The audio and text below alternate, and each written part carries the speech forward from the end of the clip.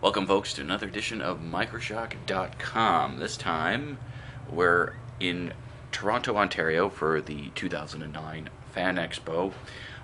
Myself and the always amazing Rhonda Baughman will be covering the event in our fanboyish kind of ways, seeing what we can find out, seeing if we can con any B-list celebrities to, say some words in front of a camera, or at least let them take our picture with them. Anyways, here we are. Well, here I am. Rhonda hasn't gotten here yet. She'll be here later this evening. It's the first day of the convention, which is Friday, August 28th. I'm staying in possibly the most fanciest hotel I've ever been in my life. One of the perks of working for Microshock is that sometimes you stay in swanky digs, then you have to pay for it. That's okay. I'll just worry when I get my credit card bill. So it's the first day of the convention. It doesn't start until 4. Right now it is about 10 a.m. so I got a bunch of hours to kill. Ride up was somewhat uneventful. It's a bus ride from Ottawa to Toronto, which is about 4 hours of driving through nothing in the pitch black at night. In today's itinerary, there's not a whole lot going on. It is the first day of the convention. It ends at 9 o'clock, so it's about 5 hours today. Big names on the list, though, who are going to be there. For all you comic book dorks out there, Len Wein is going to be doing an autograph session. I think he's even doing something today. Those of you who don't know, Len Wein is one of the biggest pioneers in comic books from the 60s. He edited a lot of Marvel's old comic book titles. He wrote Swamp Thing.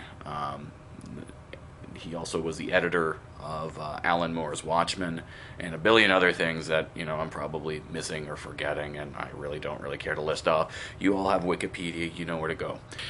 Anyway, other than that, it's a pretty tame day. I'm just going to meander around, try to get a lay of the land and figure out where things are for Saturday, which is the big day, because the guest of honor, Bruce Campbell, is going to be there. Also Roger Corman. And I'm mostly there to see Roger Corman. I mean, Bruce Campbell's awesome and everything, but I have a greater appreciation for Corman, the king of the bees, if you will. And he very rarely does these conventions. This is going to be my first convention, and after the whole experience, I'm quite sure I'll have a good understanding as to why Corman doesn't do that a whole lot. So I'm going to try to meet him, get his autograph. Maybe I'll go bug Bruce Campbell on Sunday. Other than that, there are a lot of great people who are there. Linda Hamilton, who was Sarah Connor in the first 2 Terminator movies. Lou Ferrigno, the Incredible Hulk, is going to be there. A plethora of Star Trek people, including Leonard Nimoy, who I'm going to probably avoid like the plague. I don't feel like being in a lineup full of Trekkies. Maybe I will, and I'll commend him for being in Invasion of the Body Snatchers. Commend him for being in things other than Star Trek. That might make him a little happier. So yeah, that's about it. I'm going to go meander around downtown Toronto, try not to get stabbed, shot, or otherwise, and hopefully we'll have some more later. Okay, so day 2 of the FanExpo. Rhonda's finally showed up. You're going to be coming to the convention. What are you wearing?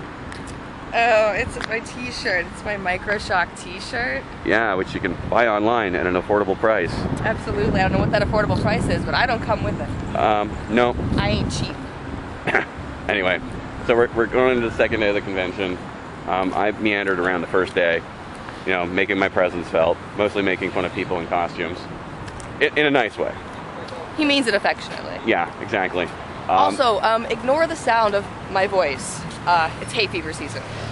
I'm a little stuffy myself. But I will say, welcome to Toronto. It's beautiful. It's beautiful here. I didn't know it was going to be beautiful here. Oops. And I'm kind of sad I have to go home. You said you had to go home. Like I said, defect. It's something about that lack of Look, Canadian citizenship. I don't know. We can grant you amnesty. You just gotta, you know, claim refugee status. Works all the time. I'm not gonna spend like my refugee status chained up in God knows where in some closet in your apartment. I know how these stories end. You say that like it's a bad thing. All I'm gonna do is force you to write trashy romance novels, you know? I do that already. Tell me what you need. But it's not the same unless I'm putting a wood block between your feet. You know? And breaking the odd key off the typewriter. Oh, kudos to Webmaster Peron too. The Swank Hyatt. Holy God! Yeah, I got some footage of that for. It's like Japanese infused and all zen, and it's really nice. You know, we have Red Roof Inns in Canton. I don't know. You guys have swanky Hyatts here. Yeah, pretty much. For the love of Christ, what Man, is that? the white balance. I should change the white balance because, like, you're like it's all like this blue glow. Actually, you look kind of angelic. Leave it. We know better. Oh yeah. Dude, is this like the power circle? I think this is possibly. This is. I love Toronto FanExpo already. This is a roving pack of cosplayers. They're common in Canada. They usually travel in packs. They subsist off of anime and breadcrumbs. I like the guy in the end with the phallic flag that he's waving there, or not waving, as the case may be. Okay. So that's your first glimpse. Are you ready? Holy shit! There's already a lineup right out the fucking door, man. This line is so long, I have a funny feeling I'll be giving Webmaster Peron my cash, and I'll be heading back to the room. The entire population of Toronto is standing in this line. Quite possibly. I told you should have bought your ticket in advance. But I didn't know I was coming until the day before. Well, you got me there. Well, we could have bought it in advance. Oh wait, we don't have a printer. No. Who waits in this line? All these people? Yeah, Rhonda Baughman doesn't wait in line. Rhonda Baughman sends people in to do things for her. Really? Really. That might be the only elitist thing you ever hear me say. Actually, it looks like it's moving along quite briskly. This line. Oh, look over there. It's moving rather quickly. Hi. Thanks. This line is 20 minutes. I had to wait for like 15. I'm just saying.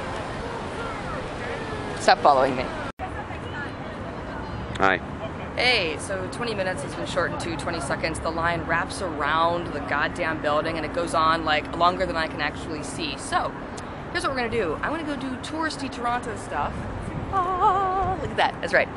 And I'm gonna give Nick the cash to go in and get the people I wanna see. James Duval, Emma Caulfield, Roger Corman.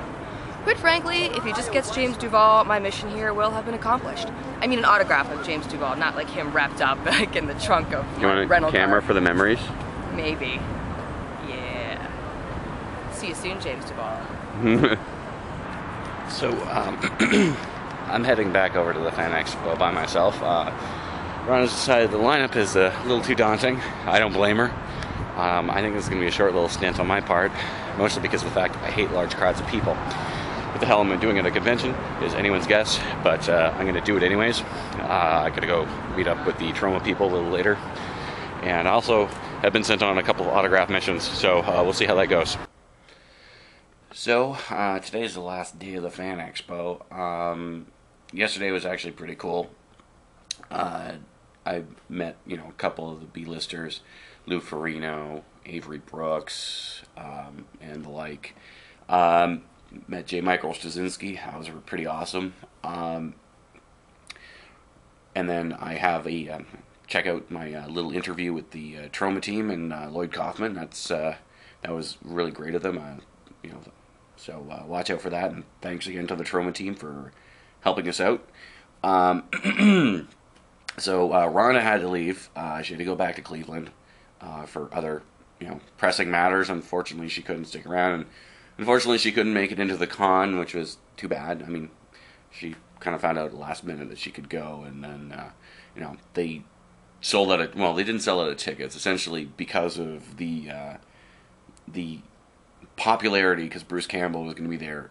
There was literally a lineup going like down the street, and So due to fire code regulations, they can only allow so many people into the convention, and yeah, they weren't admitting any more people. It's probably going to be crazy like that again today. And thankfully, I bought my weekend pass, so I'm in either way. So anyways, final thoughts about FanExpo is that for my first con, it was exciting for a little bit. Now FanExpo is huge, in that it is one of the few conventions in Canada that actually exists. There's not a whole lot of them, and so it generates a lot of friggin' people coming to see it. And so if you like large crowds and you don't mind that the convention guests are a bit on the impersonal side, I mean, they're just there at the desk signing autographs. That's really, and then of course there's a lot of vendors around. The only people you could actually really go up and approach and have a conversation with without them kind of shooing you away later because there was somebody else behind you, which is the Trauma team, which I mean is to be expected, and they're very commendable for that. They're always easily accessible. I knew that before I even showed up. Again, it's a big con. If you want to go and pay $40 to see someone, get someone's signature, i.e. Leonard Nimoy or Bruce Campbell, okay, go, but don't expect anything more than just that. I mean, there was Q&A sessions, there was movie screenings, and really one of the biggest gripes I had about the convention is that the timing of everything is all in 1 hour blocks, and if you wanted to go and see Celebrity A, Celebrity B was in the same time slot, and if they weren't doing any more showings, you're shit out of luck. Ditto for the screenings and the Q&As. It really depends on what you were looking for. This being my first con, I was just going for the atmosphere, just getting a good feeling of what goes on and what have you, and wasn't too concerned about who I was going to see, who I wasn't going to see. I'm probably the next one I'm going to go to is probably going to be a smaller scale one.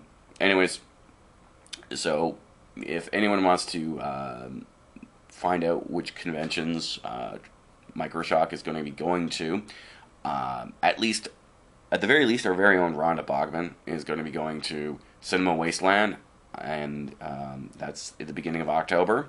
It's in Ohio, and then of course she's also going to the Chiller Convention at the end of the month. It starts, I think, October 31st and November 1st. If I screwed it up, I'll put a little caption here. She'll also be attending that. She'll probably be promoting Microshock, and so if you recognize her, she may have some free crap for you. We haven't organized anything yet, but I may make it out to either one or both of these conventions because, I know that everybody on the internet loves me ever so much, and they would want to see me. I had fans rushing to me in droves at FanExpo. It was great. But some stories you just never tell.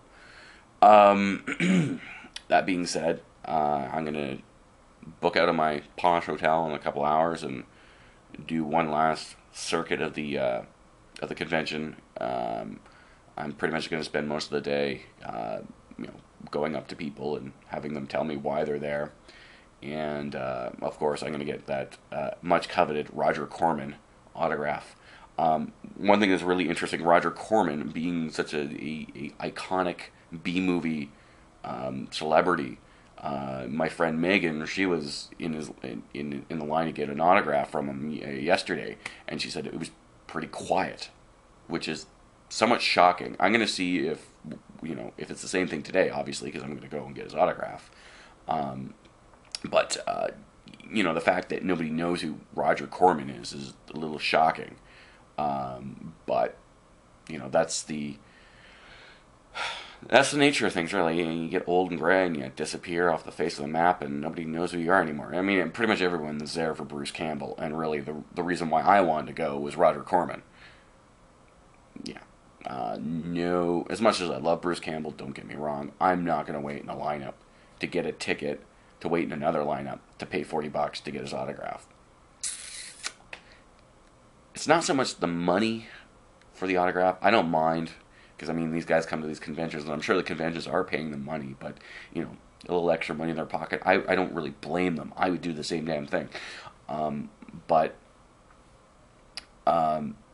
just waiting in all these lineups, it's not worth it as far as I'm concerned. I'd rather just go on eBay or online on the internet somewhere and buy an autograph.